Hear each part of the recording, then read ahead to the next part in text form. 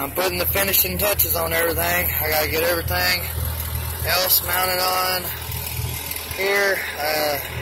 Battery inverter.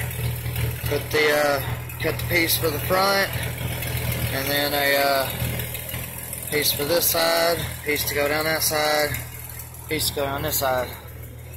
Thanks to my dogs who have chewed literally everything in my yard up.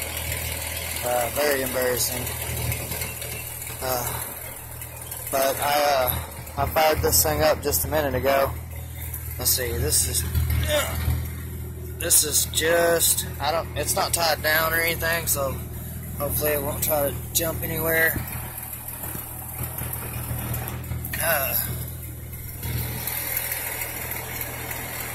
Let's see here.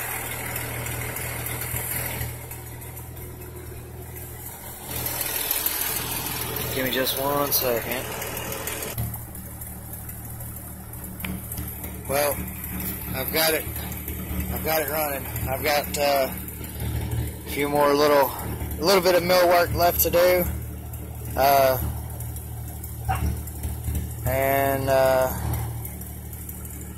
like I said, I got to build this front panel. It'll take me a couple of cuts, and then the rest of it's just, you know, square, symmetrical. You're gonna put your main box right here on the side. It'll have a 60 amp breaker in it that you can wire into.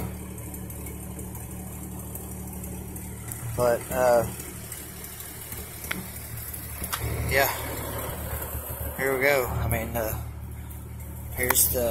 this will run your house by itself right here. Don't get me wrong. This will run your house by itself. But we're not going solar.